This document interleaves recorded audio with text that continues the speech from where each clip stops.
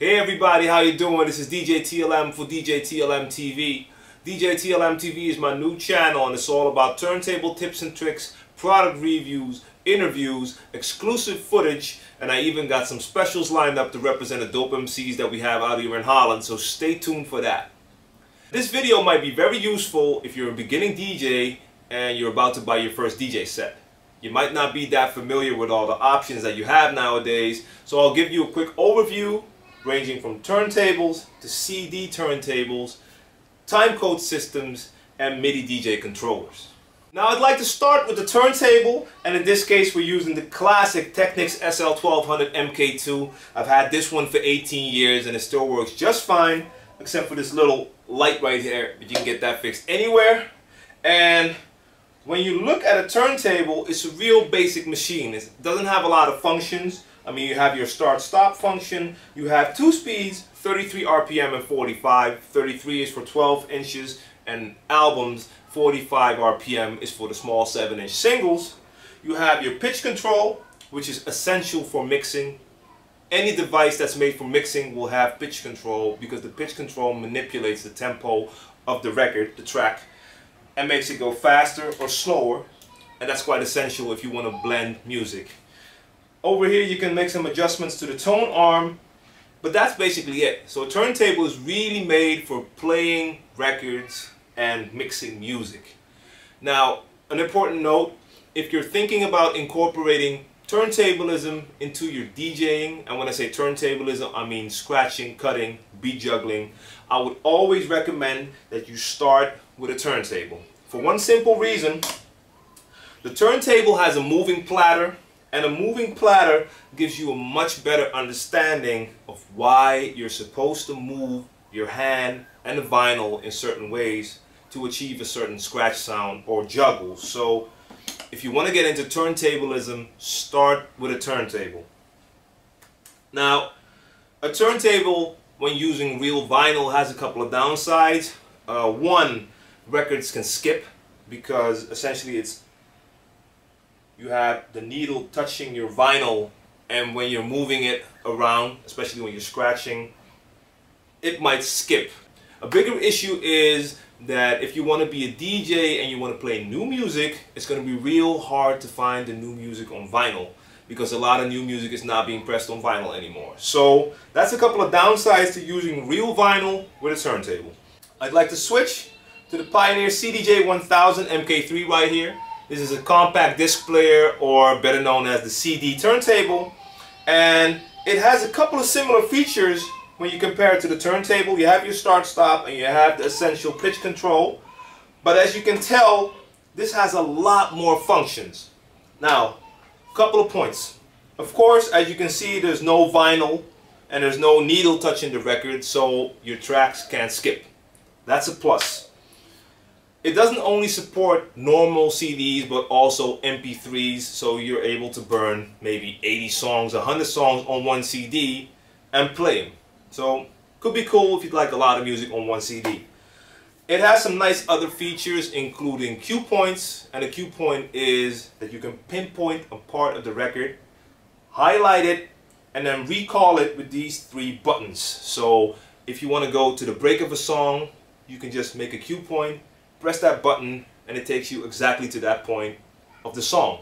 When using real vinyl, you would have to push the record forward, listen on the headphones to find that point. So you can access points quicker using the cue points. And it has a loop function which allows you to take a certain part of the record and repeat that part in a continuous loop. So a couple of nice features, and it's definitely more advanced than a turntable, but it's also a totally different feeling because you don't have the moving platter and it's not vinyl. In the middle we have an essential machine. If you're going to get two turntables or two CD players, you're going to need one of these right here because this is where all the sound comes in and this takes the sound to the amplifier. This is your mixer.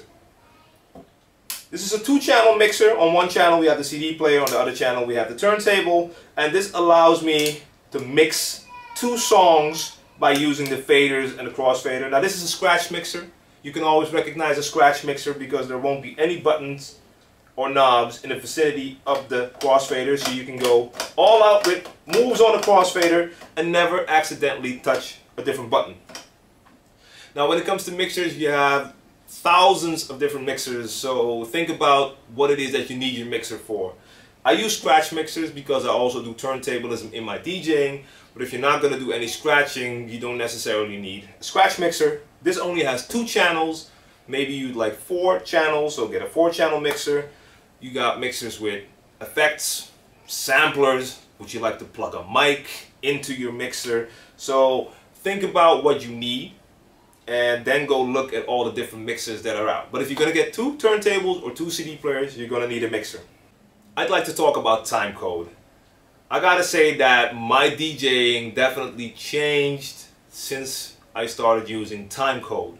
And essentially, timecode eliminates the need for you to bring crates of vinyl or bags of CDs to a club, because all the music is stored on your MacBook, laptop, whatever you use, and you control the music in your virtual decks in the software by using either a turntable or a CD player. The only difference is that now you're using a special timecode vinyl or a special timecode CD. In this case, I'm using a system by Rain. This is called Serato Scratch Live, and there's tons of different timecode software systems out. So again, go to a store and compare the different timecode systems and see which one you prefer. Now I'm only bringing my timecode vinyl and the music in my laptop, which allows me to bring a lot more music. And if you're using turntables, it now gives you the same option as the CD DJ. The CD player had the cue points and the loop function. The software in my timecode system also supports cue points and looping, so now I can loop and use cue points on my turntable. So it took DJing with a turntable to the next level and allowed you to compete with the technical advanced capabilities of the CD player.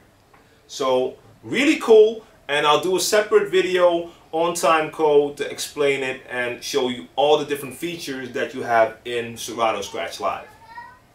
We're taking it to the next level, and this eliminates turntables, mixers, and CD players, and that's the MIDI DJ controller.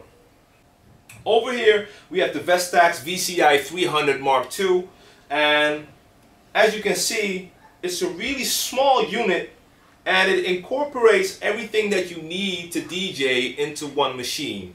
You have 2 platters to once again control 2 virtual decks in your MacBook, and in the middle you have 2 up faders and a crossfader, so it means that you have your mixer and your 2 platters in one small device. This can be used in a club, but it's also very cool if you just want to DJ at home and you don't want to, well, make a lot of room for a whole DJ set this size. You could do it with just this little space right here. It's USB powered, so you can connect it to your laptop, and that's all you need. You can plug in a headphone, or you can connect it to your stereo system to get sound. Now, to take a closer look at the VCI 300 Mark II, I'll have to switch the setup for a minute. So we're going to close Serato Scratch Live because you're using different software for the MIDI DJ controller. All it takes is one USB cable, which we have right here. I'll take the output from my mixer and just plug it in to the unit. We have enough cable. Yes, we do. There we go. And I'll open a program called Serato Itch. Now, the cool thing about a MIDI controller is that it's a whole DJ set in one unit, but it also has functions to control the software. So I don't have to touch my laptop to select new music, because I can just go through my crates, as I'm doing right now, and select a song. So I'll select the song right now, put it in both decks, and Now I'll be able to control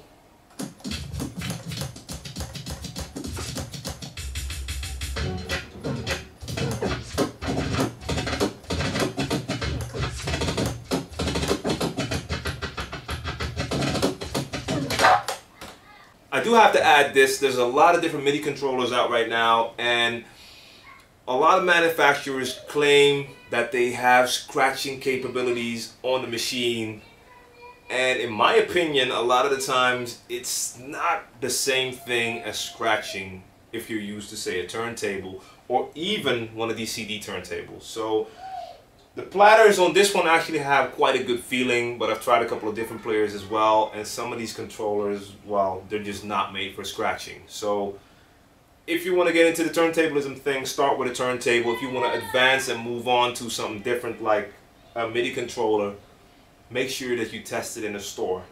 Now, since this is a small unit and there's a lot of functions, you do have to deal with the fact that a lot of buttons have 1, 2, or maybe even 3 functions. So you really have to do your homework when using this, because for a lot of secondary functions you'll have to press a shift button before you can press the button to get to that function, and it takes a little homework.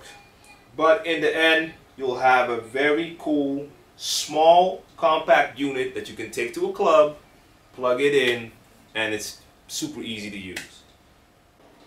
Alright, like I said, I wanted to add one more thing. This is not for the beginning DJs, probably for the more experienced DJ. And if you really like the feel of a real turntable, but you want to get into the whole MIDI controller thing, this is the unit. As you can tell, this is the Numark NS7. As you can tell, it's a big unit. The Vestax unit was real nice and compact. You can just take it in your living room, put it on your lap, and DJ.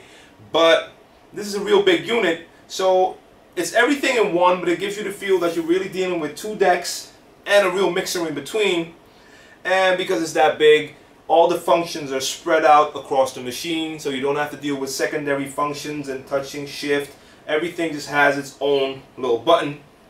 You have your cue points, real accessible right underneath the platter.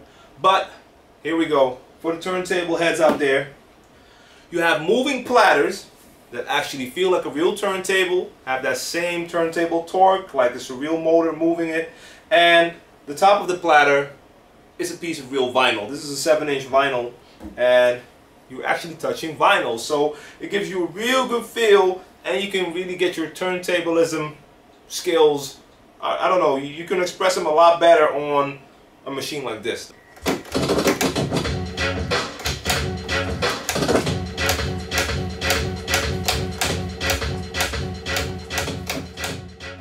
Once again, 2 very important things. 1, think about what kind of DJ you want to be. Do you want to be a club DJ? Do you want to be a turntablist? Or are you just going to have some fun at home? Because there's a lot of different possibilities for all of those options. And very important, number 2, budget. How much money can you spend? Do you want to spend? And real important, if you're just starting out and you don't know for sure if DJing is really what you want to do, go with a small unit like a controller for a couple of $100. Just try it out. Don't spend tons of money to only find out that it's not really for you. You have to sell everything at a lower price, and it just costs you money, and it's a waste of time. So be careful with your money. It's still a recession. I hope you have a lot of fun. I hope this video helps you. Go to the store. Use this video as homework, but go to the store, try the different models, different mixers, different turntables, different timecode systems, different controllers, and I hope you find something that you like and have a lot of fun with it. Come back to DJ TLM TV, because I will be doing a lot of tutorials on different tips and tricks on mixing, scratching. If you want me to do a certain video, email me, djtlmtv@djtlm.com. If you have any suggestions for me to make the videos better, all help is welcome. So please do send me those emails. Subscribe to the channel and tell your people. Salute. See you next time.